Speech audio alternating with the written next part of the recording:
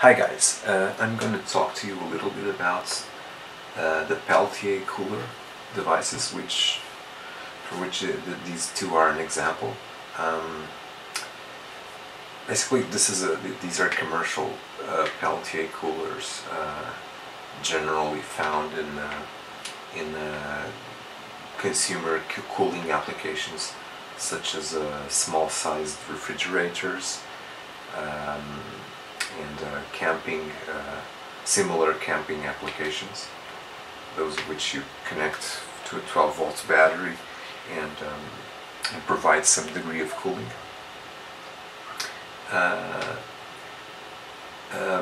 These basically are PN junctions, and the principle is by applying a current to these devices, you have the effect of the heat from one surface being migrated to the adjacent surface. However, what I'm going to talk to you about is the other effect that is intrinsic to these same devices, which is the Seebeck effect. The Seebeck effect is exactly the opposite. It's the effect of, upon creating a thermal difference between the two surfaces, basically having a differential of temperature between the P and the N sides of the junction, we can observe a tension, a voltage on the terminals of the device. And the higher the difference in temperature, the higher the difference in voltage that can be observed. That is the principle behind the Seebeck effect. On the other hand, if the temperature, the same way, if the temperature difference is inverted, if we have, instead of having less temperature in one surface, we have more temperature, the voltage will be negative, is expected to be negative. If there is no difference in temperature, then we can expect the voltage to be very close to zero. So here we have one of these devices connected to my multimeter. It's currently set for volts, and if I apply heat on one of the surfaces, I would expect a voltage to build up, the voltage reading to increase. So if I put my hand here, as you can see, the voltage is increasing. It increases to a certain level, and then you can see that it's starting to slowly drop again. And what is this dropping of voltage exactly?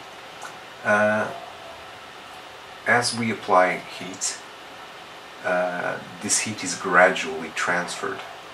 It actually goes from one surface to another until the point where it builds up on the other surface, and it tends to equalize.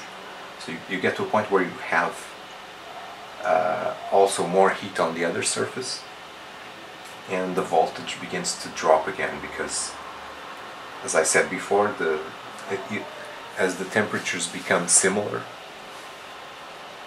the voltage decreases. This is all about voltage difference. As you can see, the voltage is dropping because the temperature is becoming similar in both parts of the device, going down. If on the other hand I turn it around and apply voltage, and apply heat on the surface, we see that the voltage increases, but increases negatively. We have a negative voltage now. Again, this is the same as I said before. Depending on the surface that we are applying heat, the voltage is going to be negative or positive. So this means that this device, besides potentially being a cooler.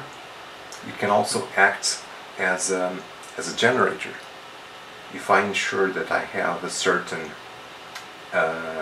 temperature difference between the two plates, I effectively can harvest energy from the thermal difference. In reality, based on this principle, there are generators. For example, the RTGs, the radioisotope thermal generators, rely on this very same principle. They actually contain thermopiles, which are basically sets of devices like this, which then are put close to a heat source. In the case of the RTG, a nuclear heat source, basically a plutonium isotope, which constantly generates heat during its half-life. And the other surface normally acts is attached to a heat sink to allow the heat to dissipate and the temperature difference to be kept. So this is it, the Seebeck effect and the Peltier effect in one single device. Thanks guys, thanks for watching, see you next time.